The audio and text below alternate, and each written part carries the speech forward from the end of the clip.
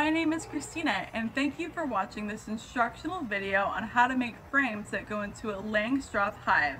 The frames we'll be constructing today are 9 1/8 inches and go into a deep super. However, whatever size you're using, they're all assembled the same way.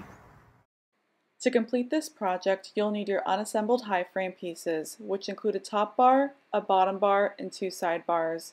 You'll also need 10 nails that measure 1 1/4 inch, a hammer, wood glue, paper towels, a retractable utility knife, and a carpenter's square.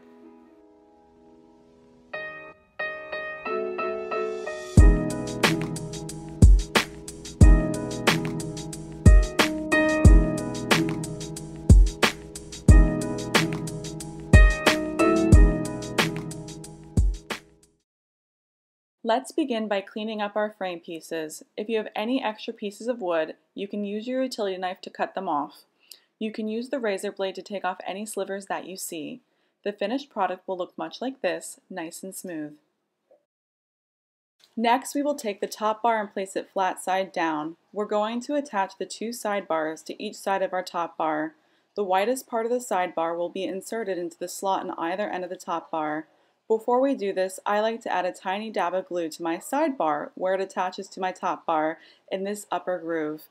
If you notice any glue dripping out, be sure to use a paper towel to clean it up. You're going to attach the other end of the side bars to your bottom bar the same way. To do this correctly, you have the groove on the bottom bar facing inwards towards the groove of your top bar. Just add a little dab of glue and make sure that the side bars are snugly fit into the slots of the bottom bar. For this video, I'm using a pen to just show where I plan to nail the nails in.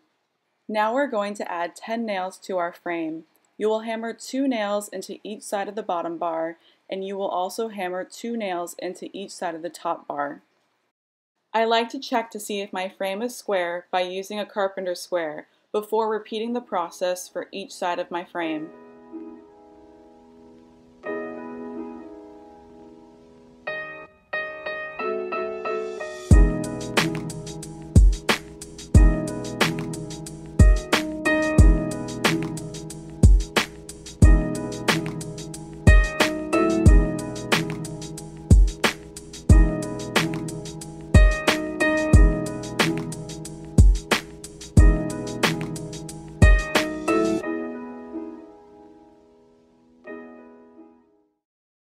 The final step is adding a nail where your top bar and side bar meet on both sides.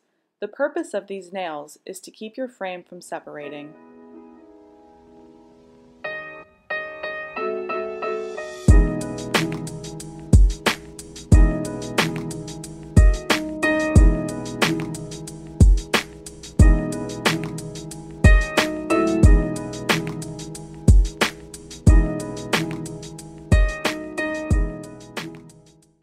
This is what a finished frame looks like. You can go foundationless or you can add foundation. I use plastic foundation that's coated with wax. This gives bees a starting point on which to draw comb.